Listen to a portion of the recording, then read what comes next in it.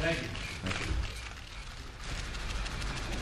A very emotional President Bush addressing reporters there. We just saw a number of live events with the president. He was talking to reporters just after he had a conference call with Mayor Giuliani and Governor Pataki, both of New York City and of the state of New York. The president, before getting what appeared to be very choked up, repeating a lot of statements that he said over the last couple days, once again reiterating that he considers this an act of war, this act on America, saying there is no safe harbor for the terrorists who have carried this out, nor no safe harbor for the countries that could be supporting or harboring the terrorists. And he talked of support coming from other countries around the world, mentioning Russia, Saudi Arabia, and also, I think, making allusion to Jordan as well. Let's bring in our Kelly Wallace, who we were talking with before we went ahead and listened to this conference call, and also we're listening to the talk with reporters. Kelly, question for you. One of the reporters was asking a lot about the Pakistani government and the level of support. If our viewers were with us earlier today, you saw leaders of Pakistan come out and hold a news conference and make a statement. Why is there a question at this point how much support the government of Pakistan is offering, and why is it important to America to have that support? Well, it's important, Darren, because Pakistan, and then it's just the United Arab Emirates and also Saudi Arabia, only the three countries that recognize the Taliban as the ruling government of Afghanistan. Pakistan viewed as really the closest ally to Afghanistan, and obviously the president in that news conference saying that he will not talk about any intelligence matters, will not talk about the investigation. Privately, though, U.S. officials saying that the evidence is definitely starting to point to the network of Osama bin Laden. Osama bin Laden is believed to be in Afghanistan, and it is believed that the Taliban has been providing Osama bin Laden safe haven. So when you have Pakistan, General Musharraf, the military ruler of Pakistan, coming out, making a statement saying that Pakistan stands united with the U.S. government in combating terrorism, if that is true, and as you heard the president, he obviously seemed gratified by that statement, although a little skeptical, of course, wanting to see exactly what the general means by what he says. But if that is true, and if the Pakistani government will stand with the U.S. and this sort of international coalition that this White House is trying to build, that would be significant because, again, a lot of ifs here, Darren, but if it is determined that the network of Osama bin Laden is involved, if it is determined that the Taliban has been providing safe haven to Osama bin Laden, then certainly Afghanistan more isolated than before if the Pakistanis step with the U.S. and the world community and not with Afghanistan. And Kelly, it sounds like the president once again stating what he's been saying all along to the world, to the countries of the world, either you're with the U.S. or you're against the U.S., and if you're against the U.S., well, good luck to you. Exactly, Darren. You know, we have been talking about sort of the U.S. really trying to build this international coalition. You heard the president. He said this is an act of war that has been declared on the U.S. He called this the first war of the 21st century, and he said he is fully confident, based on his conversations, as you noted, with the leaders of Russia and China and Europe and Canada. He is fully confident, he said, that there will be universal support for any action the U.S. takes. But he also said, Darren, you saw that, he said through this time of great sadness, and he said no doubt this nation is tremendously saddened. He said he sees this as an opportunity to go out and try and wipe out terrorism, to try and hunt it down. And we really have been getting the sense from U.S. leaders that not only is this administration trying to A, determine who happens to be responsible for these attacks and to try and take those people out, but B, to make sure this doesn't happen again and to use this as an opportunity to try and destroy any other terrorist cells that might exist around the world. Darren. Kelly Wallace at the White House. Kelly, thank you very much. And as we toss it over to Leon, actually, we're going to go to Boston. This is former President Bush. He is addressing the Lotus Corporation. Let's go ahead and listen to former President Bush. And we've got to be tolerant. If, as the preliminary evidence suggests, this was an act of bin Laden or some related group, or perhaps an entirely different group of radicals, we should be mindful that these were not the acts of all Muslims who, like Christians and Jews, believe in a God of love and mercy. Rather, these were senseless murders committed by religious extremists who kill out of hate. Just since I've been back, since yesterday afternoon, have received letters from high officials in Saudi Arabia and talked to a friend in Kuwait, messages from China. And this is just here. Certainly the White House has been inundated with such messages of concern and support. And finally, I've seen some of the commentary comparing this attack with Pearl Harbor. I'm probably the only guy in this room old enough to remember where I was when the first reports of Pearl Harbor came in. And in some respects, there are similarities. For example, just as Pearl Harbor awakened this country from the notion that we could somehow avoid the call to duty and defend freedom in Europe and Asia in World War II, so too should this most recent surprise attack erase the concept in some quarters that America can somehow go it alone in the fight against terrorism, or in anything else for that matter. But in many respects, this is far more difficult. It is far more difficult to fight an enemy who refuses to show his face. And so earlier this week, we were confronted head-on, once again, by one of the remaining great challenges of our post-war world, the threat of terrorism. I remember when President Reagan asked me, when I was vice president, to head up a task force on international terrorism.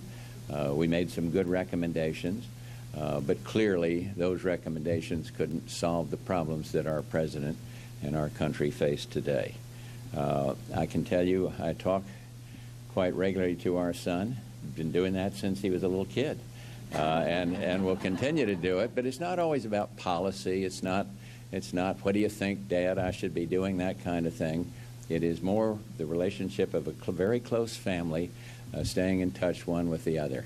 Matter of fact, all three of his brothers and his sister called me in our little hotel out there in Wisconsin yesterday, just staying in touch one with the others. Families all across this country are doing. I know that George is strong. I know that he has a fantastic national security team around him. I know that in reaching out to the Congress, as we're seeing now, and in reaching out to our friends and allies and others around the world, he is doing the right thing. I've got to confess to being a little annoyed at the attacks on him for following security procedures, not rushing right back to Washington. But as you've seen in today's paper, there was some credible threats on the life of the president, indeed on the White House itself. And so, and several people have called to apologize for their premature judgments on that. He does know what he's doing. He's blessed with this strong team. And I think he's lifted by the prayers of the American people and the prayers of people around the world. And so I asked you to keep our president and the victims in their prayers, in your prayers. Pray for the families. Pray for that we will prevail against this threat. We've moved into a different era now. You saw what NATO did yesterday, and I think that is very, very important, that the alliance is standing firmly with the United States. You're hearing, the president has heard from Jiang Zemin in China and from Putin in Russia, and I think this is very important, all denouncing the international terror. So a coalition is kind of in the process of coming together. And then it'll be the awesome responsibility of the president and his national security team to determine what to do. The prospects of peace and prosperity in our country, this notwithstanding, have really never been higher. And yet the world does remain a dangerous place with more instability and unpredictability. People used to ask me when I was still president, well, is the Soviet Union having imploded? Who's the enemy? Why do we need a strong defense? Why do we need all this intelligence? Who's the enemy? And I'd say way back then, I've continued to say the enemy is unpredictability and, of course, instability. And I think we see the unpredictable nature of the threat seen it just in the last few days. The Soviet bear, the great superpower, is gone, but new dangers have emerged to take take its place, take the place of a kind of superpower confrontation. Regional tensions in Europe and the subcontinent remain. Narco-traffickers still threaten your kids and my grandkids. Rogue states such as Iraq and North Korea unpredictable, but I think still present a very clear threat to civilized countries in a lot of ways. And together with terrorism, all represent threats to the peaceful world that we seek to build. And if I might add, all of this and more should reinforce the need for Americans to have the best possible intelligence in the world. You may remember I went to CIA. I was living peacefully in China as the equivalent of your ambassador. I was then head of the liaison office with the title of ambassador because I'd been ambassador at the United Nations. And we were bicycling away happily there in China. In those days, China was isolated from the rest of the world, and so we couldn't go into anybody's home. We couldn't be received by many other officials. And I remember bicycling one Sunday back from our little church service in Beijing to the U.S. liaison office, and a messenger came from our embassy or our liaison office and said, "Mr. Ambassador, we have a important message for you." He said, "You better be sitting down." I said, "I am sitting down, right on my bicycle, right here." He said, no, this is important. So anyway, it was a request from President Ford that I come back to head the CIA. I'd been a consumer of intelligence at the United Nations. I'd known something about it as a congressman, but I didn't know all the technicalities of intelligence.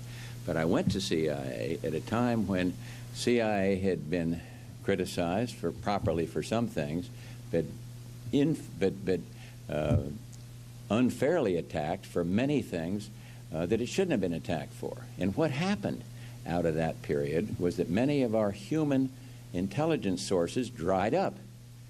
If they see there's some muckraker going out to CIA and considering that everybody out there as doing something bad or naughty, and if they see the names of our intelligence sources released, those sources dry up. And so human intelligence is a kind of a dirty business. And in it, you have to deal with unsavory people. People tried to make a lot out of the fact that at one point the intelligence community dealt with Manuel Noriega. Well, they did, but it isn't a nice, clean business. And if you're going to infiltrate some cell somewhere, or a terrorist cell, you have to deal with people that are willing to betray their country, people that are willing to betray their friends, people that want money or other things. And it's not pleasant. But if we are going to provide the president with the best possible intelligence, we have to free up the intelligence system from some of its constraints. You got to always respect the privacy and right of an American citizen. But I think they ought to take a hard look now at whether we've gone too far in denying the people that run the intelligence community access to human intelligence. You know, you can tell a lot from science. When I was president during the Gulf War, they could tell me exactly how many troops were where on the front lines. They could say which direction they were moving. I remember getting a thing from Saddam Hussein via Gorbachev saying, well, they're pulling out. Yeah, they were pulling out of where they were, but they were going south towards Saudi Arabia. And we could tell that from intelligence. But what we couldn't tell is the intent. And the only way you can measure intent in intelligence is if you have human intelligence. If you have people that are really willing to risk their lives for a cause, and sometimes they'll risk it for noble reasons. They believe in democracy and freedom, and sometimes they risk it for more selfish reasons like money or women, or you name it. And it's not pleasant, but I think we're going to find that we have to do more in the way of human intelligence, and that means we're going to have to take a broad look at exactly what constraints the intelligence community, not just CIA, but the community itself, is operating under. And I think it's important to recognize that all this new internet technology that you guys know so much about has to be reviewed, in a sense, to see whether we're constraining our intelligence communities from getting after the culprits that may be American citizens. It's not pleasant, but I believe strongly we need to strengthen our intelligence. We got the best intelligence system in the world.